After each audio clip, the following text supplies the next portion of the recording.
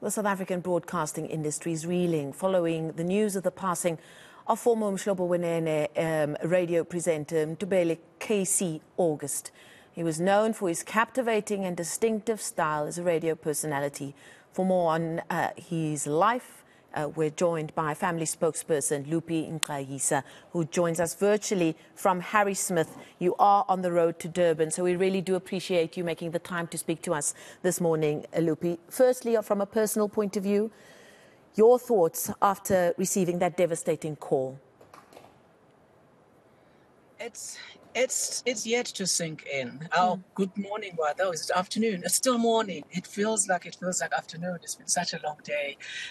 Look, it's still a shock. Everyone is still in shock, and I suppose this is probably going to remain like this for quite some time because magnetic and iconic and supremely gifted persons like Casey, you don't just you can't possibly imagine speaking of them in the past.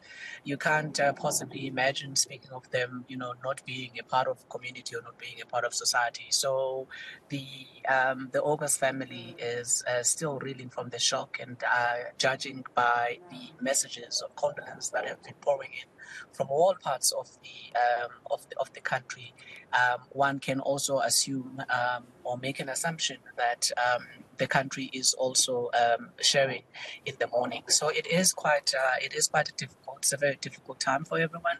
But I can also say that the family has expressed great gratitude for the support that is coming through, because it does make it easier. It's always easier when you know that the pain is not just only yours, but you share the pain with other people as well.